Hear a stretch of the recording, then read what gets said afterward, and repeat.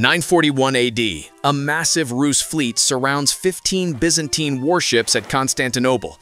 The Rus expect easy victory. Then, the Byzantines unleash Greek fire, the liquid that burns on water.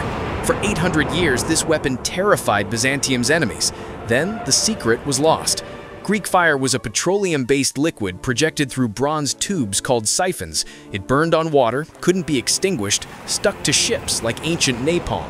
The Byzantines heated crude oil from the Caucasus, mixed it with tree resin, and pumped it through a force pump. A torch at the nozzle ignited it. Result? A 15-meter jet of flame over 1,000 degrees Celsius. In 941, Prince Igor attacked Constantinople with over 1,000 boats.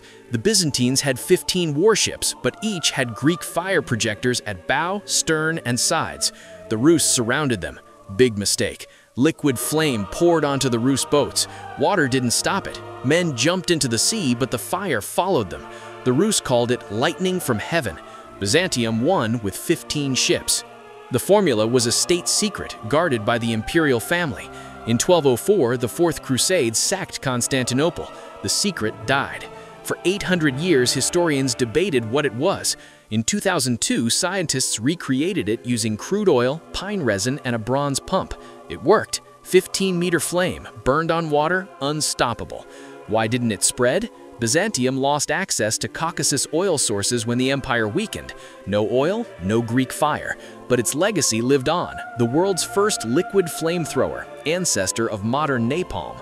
For 530 years, Byzantium's shield, the secret that burned on water.